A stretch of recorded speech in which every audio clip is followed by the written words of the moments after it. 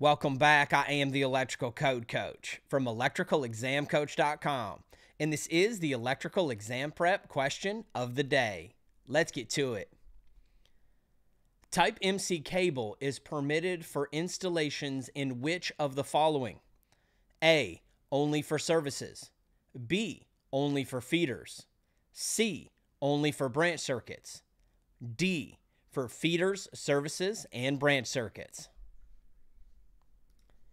And the correct answer is D.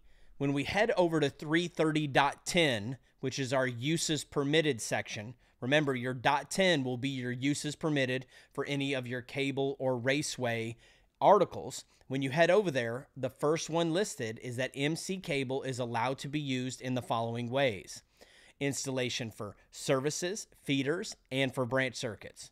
Remember, service conductors are on the line side of that first breaker or fuse.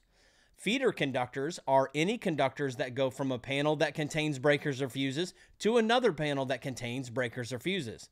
And a branch circuit is the final wire in between the last breaker and when it's actually used. So in between the breaker and the receptacle itself, or multiple receptacles, that wire is called the branch circuit.